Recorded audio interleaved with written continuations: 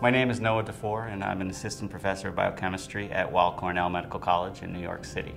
I have a long-standing interest in the biology of cell signaling, and in particular protein phosphorylation, trying to understand how protein kinases have downstream effects on their targets. And this is actually the difficulty that traditional biochemical methods for tracking, identifying, and following protein phosphorylation were really what led me into proteomics, because I became aware of this emerging technology that just was far superior for identifying and now quantifying quite ably protein phosphorylation events.